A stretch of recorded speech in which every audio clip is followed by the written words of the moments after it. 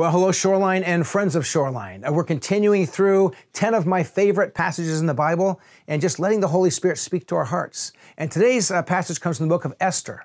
And it's an amazing story. What's fascinating about Esther, among many things, is that it never mentions the name of God, Yahweh, by formal name.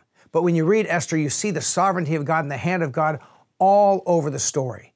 God's not mentioned by name, but God is present. And I look at that as like our world. There's people that don't name the name of Jesus, but he's there. God's present, he's at work. In the story of Esther, she's discovered that the people that she lives among, she's there as kind of a prisoner of war, as of many of the Jewish people. And they're discovering that there's now a plot at hand by a guy named Haman to destroy their people, to allow people to basically kill them and take everything they own. It's a horrible, horrible thing. And she has an opportunity to go to the king, who she is now married to, and raise the concern. But in the ancient world with kings, you didn't come into their presence without being invited in. And if you walked into their presence and stepped in without being invited, they could literally say, take them away. And what that meant was take them away and execute them, even a wife. You didn't just come wandering into the king's presence uninvited. But if you came and the king raised the scepter, then you could come in and visit with the king. If the king didn't raise the scepter, it was a huge problem. So Esther gets this word from Mordecai, her uncle, to stand up for the people of God, to raise her concerns with the king. And I love how this unfolds. We find this in Esther chapter 4, beginning in verse 12. When Esther's words were reported to Mordecai, to her uncle, he sent back this answer to Esther.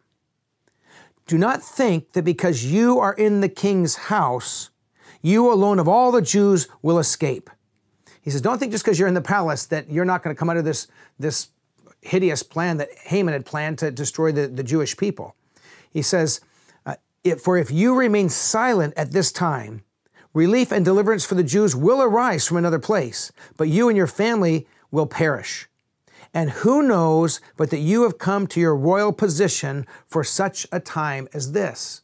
So Mordecai says to her, it may be that God has put you right where you are at this moment to do what no one else can do.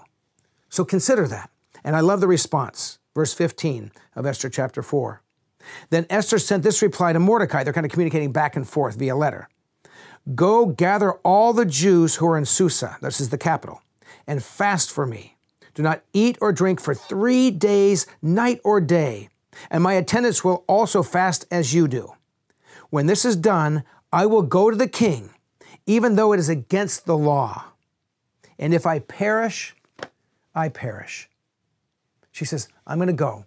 I'm going to do what God's opened the door for me to do. That I am here for such a time as this. Whatever the consequence is, I'm going to do what God's called me to do. Just a couple of reflections as you continue on through your week. Number one, there's people who speak words of wisdom to us. Mordecai spoke wisdom to Esther and got her thinking about maybe God's put you there for a moment such as this. I encourage you to notice those people that God has put around you who know the word of God, who love Jesus, and who speak wisdom.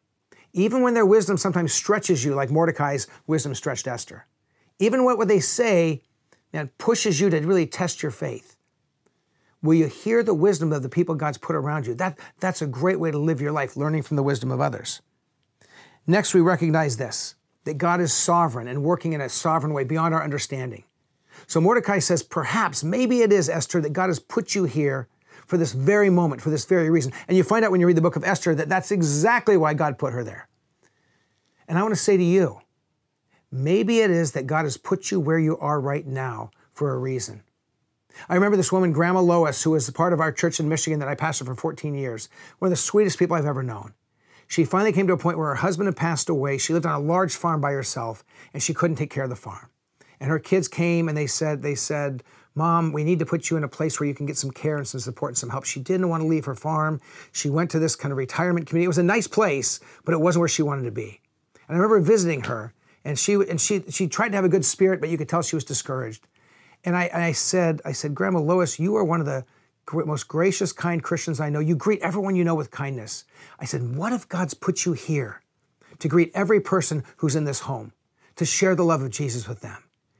Could it be that God has put you here at this moment for this purpose? And she thought about it. She said, yeah, that could be. She owned that. She took a hold of it. And she began to love the people in that retirement community. And when she finally got to the point where she couldn't get up and get out of her bed anymore, they would come to her room to receive the blessing from this woman of God. Perhaps God's put you where you are for a reason bigger than you realize. And then finally, at the end of this little passage, she says, I'm going to go do the right thing, and if I perish, I perish. She counts the cost. We need to do that every day. As Christians, we're called to every day deny ourselves, take up the cross, follow Jesus. If I perish, I perish. Whatever the cost is, it's worth it for Jesus. Whatever Jesus calls you to do, it's worth the cost. You'll be amazed at the good things he can do through you, but will you trust him enough to count the cost and follow Jesus? Lord Jesus, we pray as we walk through the rest of this week, that we would walk in the delight of your presence, that we would look at every situation we're in and say, perhaps, God, you've put me here for a reason bigger than I know, even when I'm in a place I don't want to be. Lord, we know that Esther was in a place she didn't want to be. She was in a foreign land as a prisoner of war, but you used her. Lord, I think of how Grandma Lois ended up in a place she didn't want to be, but that became a place of ministry and kingdom work. Lord, wherever we are, let us see your plan and follow it with passion, we pray in the glorious name of Jesus. Amen.